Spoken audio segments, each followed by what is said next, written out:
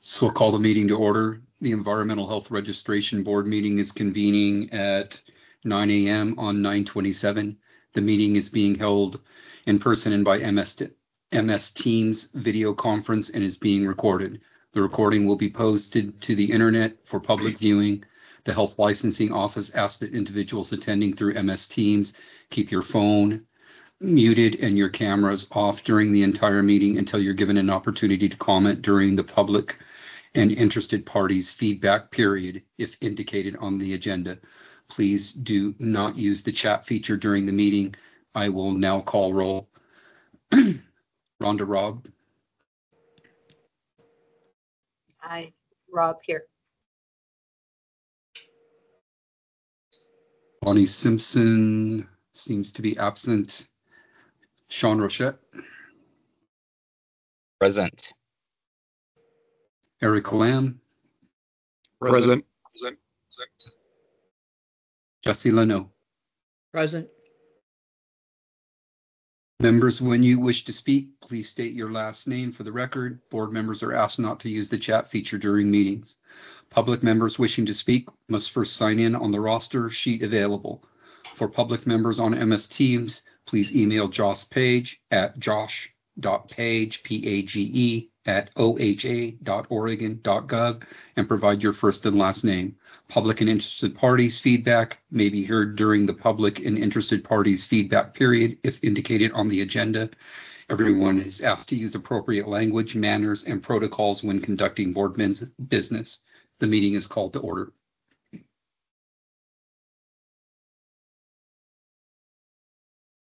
Right.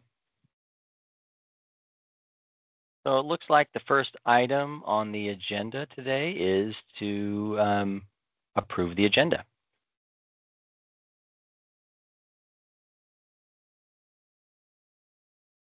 I'd like to make a motion to approve the agenda, please. Rochette, I second.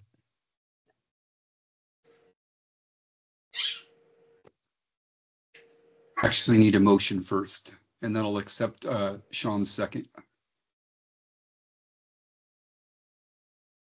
Rob, motion to approve. Thank you. So we have a motion to approve in a second. And then I need to call roll again. Is that correct? Yes. Thank you.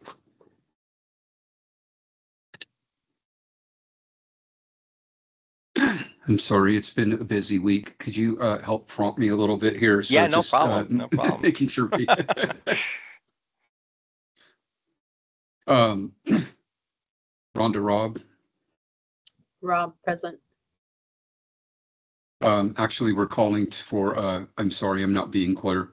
We're actually calling for an approval of the meeting agenda. Oh, approve. Bonnie is not present. Sean Rochette. Approve. Eric Lamb. Approve. Jesse Leno. Lanu, approve. Right. All Sounds right. like we're approved and we can move forward. Great. So the next item on the agenda are the meeting dates for 2025. If you can believe that, we're already at that point. So we're going to be the office has looked at the schedule and all of those things, and we have put out there that the dates for the two meetings in 2025 would be on March 24th at 9 a.m. and then again on September 19th at 9 a.m. So there's two on the. Go ahead. I'm sorry, my packet says March 14th, not March 24. Did I say 24? I meant 14th. Yes. Thank you. Maybe I need a little bit more coffee this morning. All good. So yeah, March 14th. I apologize. March 14th at 9 a.m. and then also on September 19th at 9 a.m. So if people have any availability issues that they know of at this far in advance, I know that's a long way out. they can bring that up now, or if anybody has any objections or discussions about it, they can go ahead and talk about it. If not, we can take a motion to approve those 2 dates.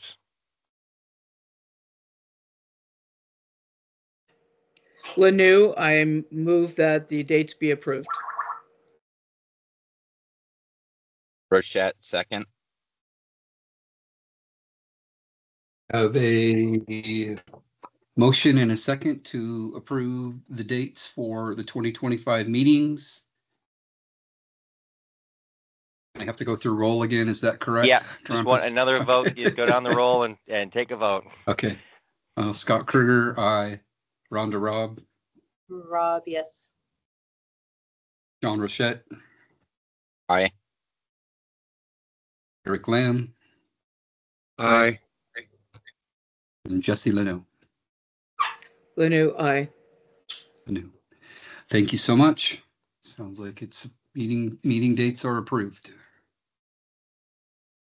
So the next item on the agenda is, again, some more business for next year, which is going to be to appoint a chair and a vice chair.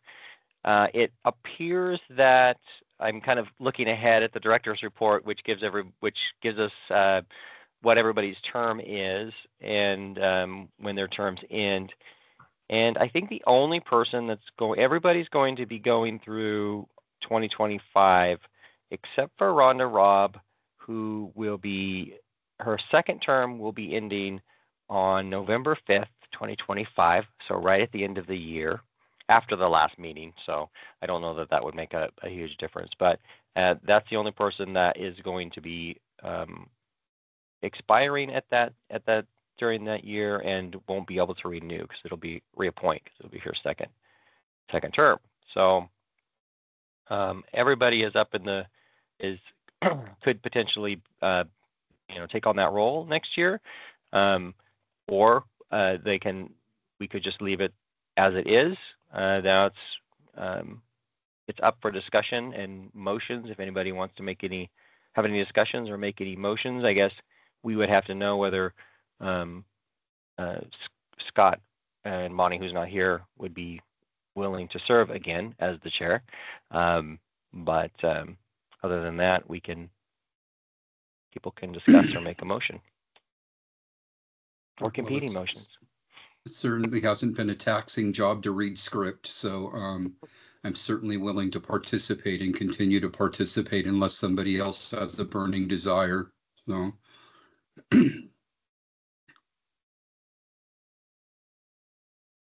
I don't hear any burning desire. This is Rochette. I support you, Scott. Okay. Well, I guess somebody will need to make a motion if we're going, and Bonnie's not here to represent herself, so how do we move that forward? Well, I mean, you can appoint somebody we could also include her as the vice chair again for 2025 without her. Okay. Her being here. If she was to say, I don't want to do it anymore, then that we could have a discussion about that. But okay. But she could be appointed and approved without her here. Okay. Well, would somebody Rochette. like to make a motion? Yep, I will. Rochette, I make a motion to for 2025 have Scott Kruger as chair and Bonnie Lamb as vice chair, the Environmental Health Registration Board. All right. We have a second. I have This it is as Rob. Bonnie Simpson. I'm sorry. This is Trampus. I have it as Bonnie Simpson. Sorry about that. That's okay. Bonnie Simpson. Thank you. This is Rob, I approve. Second. All right. Now you can call roll. All right. So I'll be calling roll for maintaining our chair and vice chair positions. Rhonda Robb, Aye. John Rochette, Aye. Eric Lamb, Aye. Jesse Lanu. Lanu, aye. Thank you. And you can vote as well, Scott. Oh, well, Scott Kruger, aye. There you Thank go. All right. So I guess we are on to some reports. So the next item on the agenda is the director's report. I'm Trent Bishek. I'm the actual interim regulatory manager. So I'm not Bob Bothwell, who is the director, but he has not been able to be with us today. So he asked me to set in and make sure that this information gets to everybody. So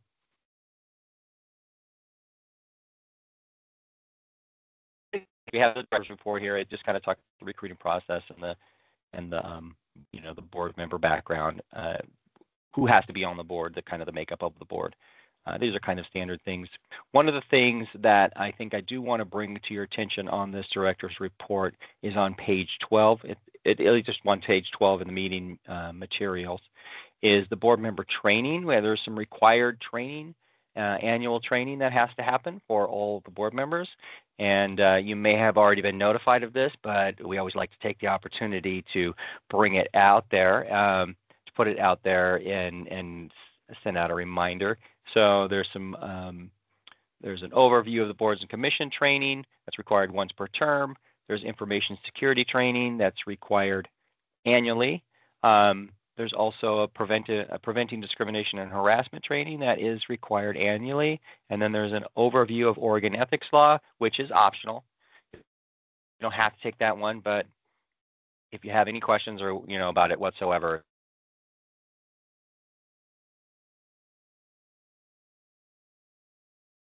Krampus, this is Rochette. Does that all show up in Workday? It is all in Workday, yes. So all of these are Workday training modules.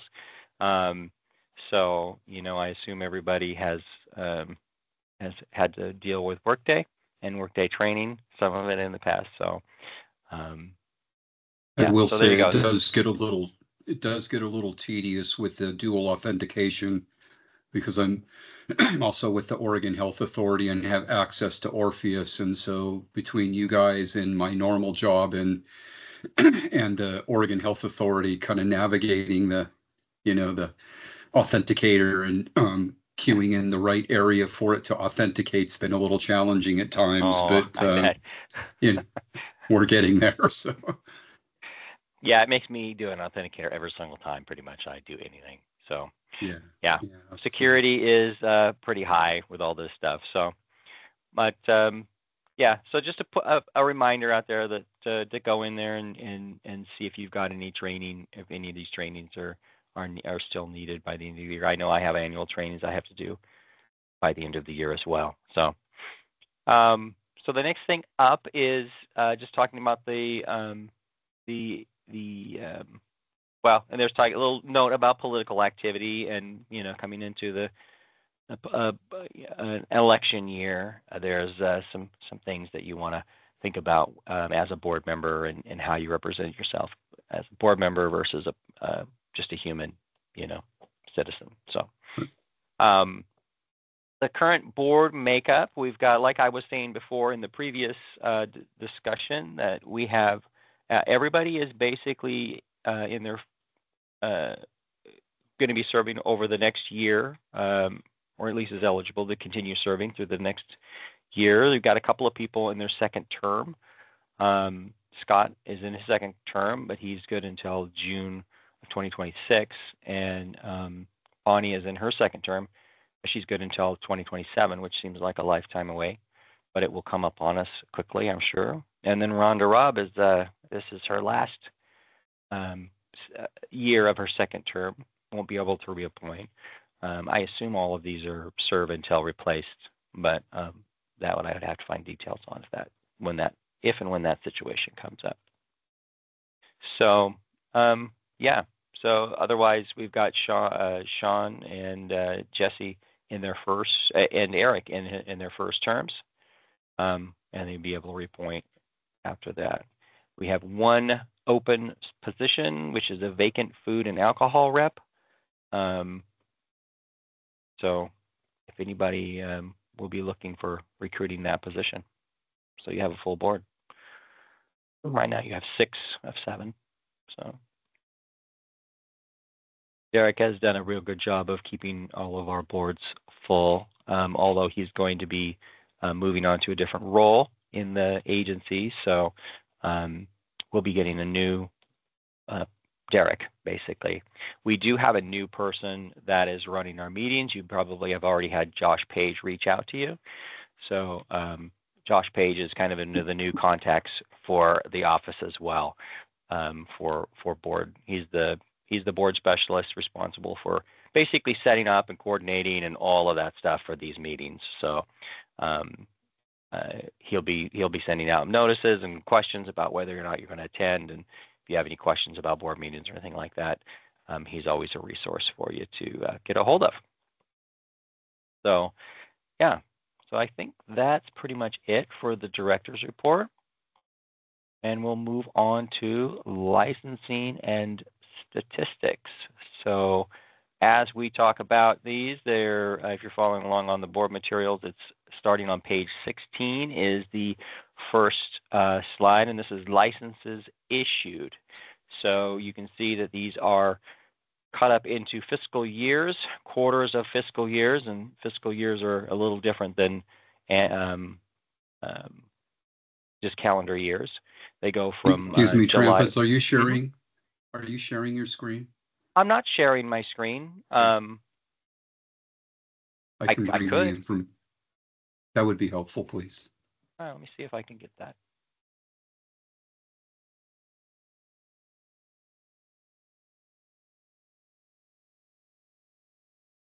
That's great. Thank you so much. Is that it? Everybody can see that now? Yeah. Okay. So this is slide 16. This is licenses issued. Like I was saying, fiscal years are a little bit different than calendar years. Here at the state, they start on July 1st, and they go through June 30th. So that's what you're seeing. And then they're cut up in bienniums, so they go for 2 years instead of 1. So that's why you see, excuse me, these are fiscal years, so that they're just 1 year at a time. I'm sorry. We have the bienniums, but that's in a different section of the report. So as you can see, we have quarter 1, 2, 3, 4 of each of those.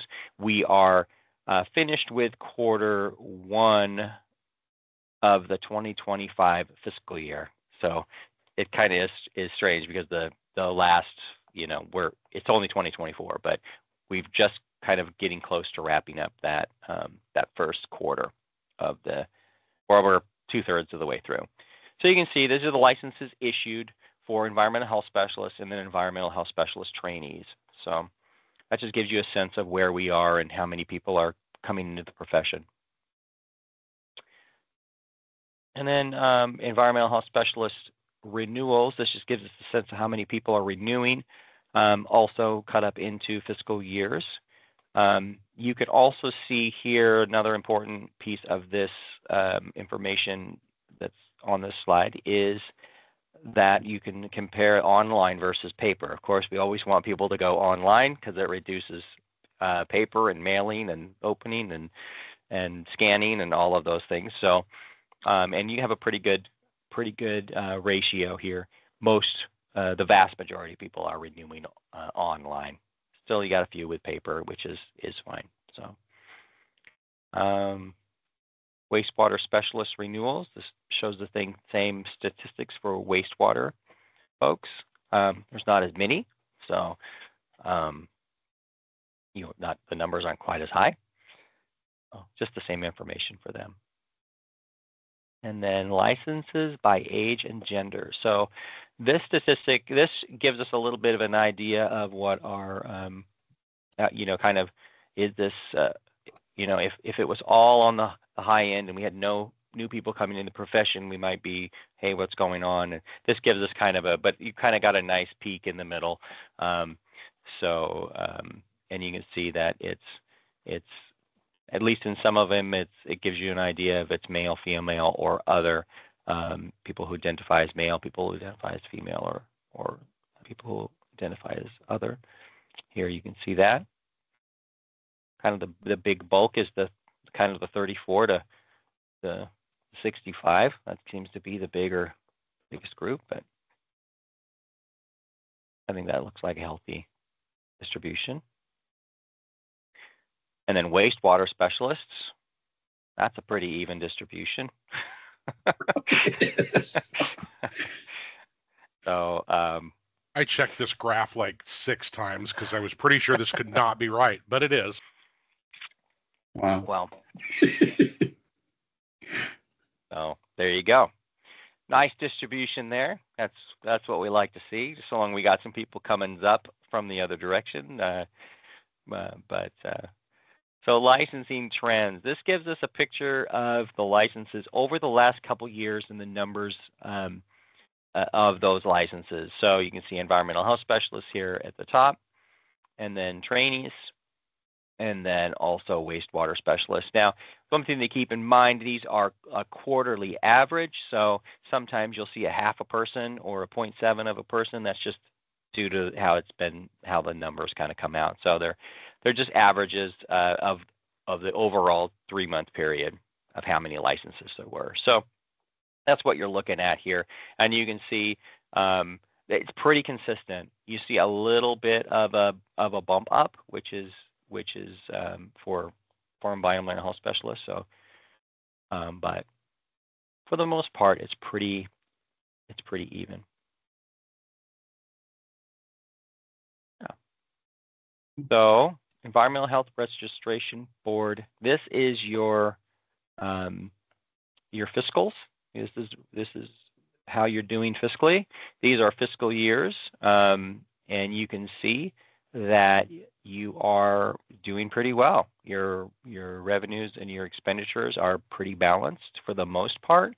You have a little bit here where you've had a couple of years ago where they were lower, but the variance in this is, we have a formula for determining how much of the pie that the Environmental Health Registration Board has to pay for out of the HLO, the whole HLO, whether it's regulatory, whether it's licensing, small board, whether it's the lights and the rent and all that stuff for the building and that kind of thing. So that's pretty even for the most part. It doesn't change a whole lot. Where it happens, if you have a case that has, a contested case that ends up going to a hearing, if we have a lot of legal advice, if we have a lot of extra attention or something like that that's going on, or a special issue that's happening, you'll see those expenditures go up. And if you have a large, like a regulatory case, it can be pretty expensive. So you have a nice cushion, but you seem pretty healthy. So fiscally wise, at least. And then the next, and did anybody have any questions about any of these reports? I'm sorry, I didn't ask if anybody has any questions. That the $253,000 plus balance there, that will continue to support reductions in online renewals. Yeah, I'm not sure. Yeah, I'm not 100% sure what you've got with that online renewals right now. But if you have a reduction, it doesn't appear that it's hurting you. It doesn't appear that it's lowering your balance. So if that's but I'm not sure that you would want to dip into it too much more. But I guess I'm just kind of getting a sense, because I like paying $50 less by renewing online. So if we can continue to do that, I would be happy. Yeah, and I don't know if there's any kind of a sunset on that, or if there's an automatic sunset on that, but I can certainly bring that up to send that up the ladder and let them know that that was brought up. But I don't think there's any sense. Sometimes there is like a, it's good until here, and then it automatically goes and the board has to renew it. So I will look into that and find out if that's the case. So yeah, that's how you get people to renew online is having a discount. Convenience and pocketbook, right? All right, so regulatory report. You are this board doesn't have a whole lot going on right now in the regulatory department. there's a couple of biennium on here, but there's no open cases. So you're seeing the 2021 biennium, 2023 biennium, and then the current biennium that we're in for 2025. And we don't have any cases that are open, and we actually haven't gotten any cases come in since this biennium started, which we're a year into it. So that's actually pretty noteworthy that we just haven't had any complaints on this board recently, which is a good thing. So means that we're not having any problems. A lot of the problems that we do, as you can see in the complaints by type section, a lot of the complaints that do come in, or at least a fair amount of them, have been licensing concerns over the last 5 years. I think this report is showing. So half of them have been licensing concerns, and others have been, kind of services provided and safety sanitation. So kind of hard to figure out exactly what those were without digging into them. And you can see that complainants by type, the people who actually filed the complaints, 5 of them were clients. So I'm not sure who your client would be on this board, but and then there's others, and then so other would just be in some other third party. I guess it could be somebody maybe self-reporting or something like that. So not a client. But that is it for the regulatory. But does anybody have any questions about regulatory or this report or anything that has to do with investigations or regulatory?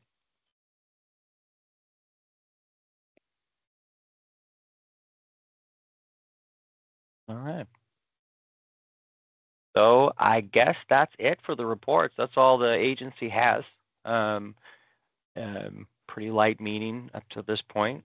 So we have public interested parties feedback.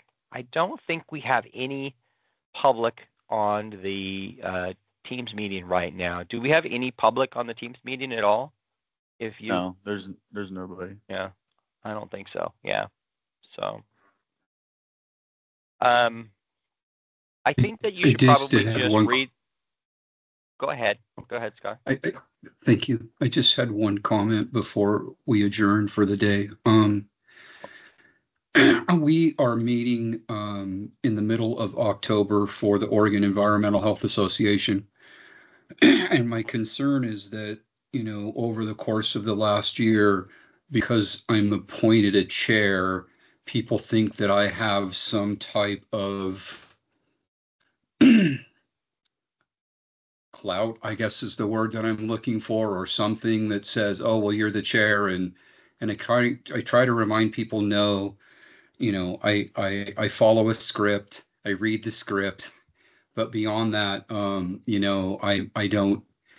I don't make decisions on behalf of the board. I don't speak about the board, reminding people that, you can join the meeting when you want, but we're basically sequestered from talking about it unless, we're approved to do so. And I'm kind of wondering at the meeting, because most of the environmental health specialists around the state would be there, if there's anything on my part I could kind of do to remind people about the board's function and what we do.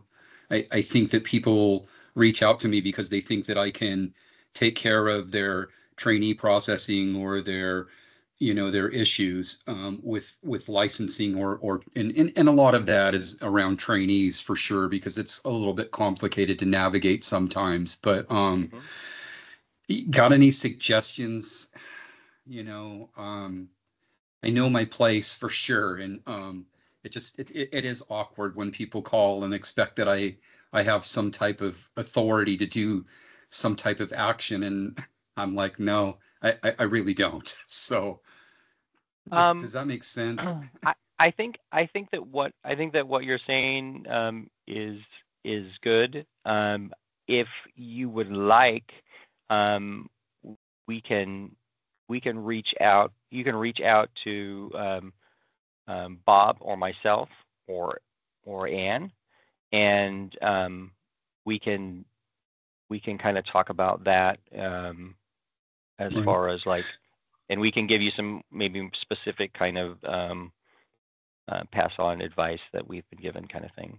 So That would be helpful. I think as an afterthought, maybe for the future when we have our annual AEC, it might be good to consider to have the board, one of you guys from the licensing office show up and just, talk about the board dynamics. I don't think it has to be an annual thing, but it's been a while. I usually don't miss, and it's been a while since anybody from the licensing office was there. Just kind of talking about their function and all the dynamics. So, is that in October? I actually one of their board members is on my team, so I might just bring that forward for them to reach out to you all and invite you to a session sometime. So yeah, if I know that other organizations and have their annual meetings and things like that, and sometimes they will reach out to us and ask us to attend and either speak or give a presentation or something. And I know that we've done that in the past with other organizations. So if they or you reach out to, and I'll send this up the ladder as well. But if they specifically or you were specifically, I'm not sure that you're representing them, but I'm not. Okay. We would if we were able to, we would have somebody attend. So That'd be cool. All right. That's possible. Yeah. Right. Depending on where it is and what it is Sure. and what they want. Yeah. Kind of thing. Yeah. What they're wanting For sure. us to give them. So yeah. We do try to do outreach with these organizations and take their information. They can always make suggestions if they're saying, hey, Scott, we would really like to see this happen in the world of environmental health licensing, and you could also direct them to send that information in or come and speak at a meeting and bring that topic up. Right. You can bring topic up, but I think that there's some nuance to that we'd be happy to talk to you about. So if those types of situations come up as well. So yeah. Great. Thank you. The agency doesn't have any. I'm sorry, I had the wrong slide up. That was other board business. The agency doesn't have any other board business at this time. And like I said, unless the chair has or the board has anything that they would like to discuss besides what we just discussed, or issues that maybe they want on the agenda for the next board meeting, topics that they would want to talk about in March, so we could get those on the agenda so people will know that we're going to talk about them and such. So I think that it's always helpful to include processing trainee criteria.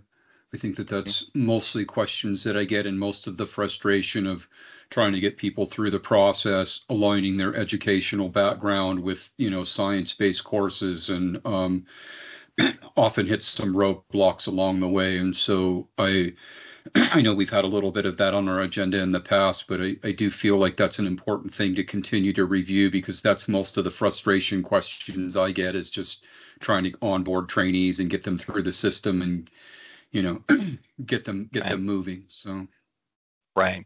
Yeah. And that's of course an issue that we are pretty versed in, that can be difficult. It's one of the more difficult points about getting people through this licensing process. So I know that's something that has been an ongoing problem to be solved. So, or not problem to be solved, but a issue to be looked at. So. Sure. Yeah. Okay. Well, seeing that, should we adjourn? Yeah. If there's no other board business, and you can read the script adjourn the meeting. Perfect. The Environmental Health Registration Board meeting is adjourned at 9:35 a.m.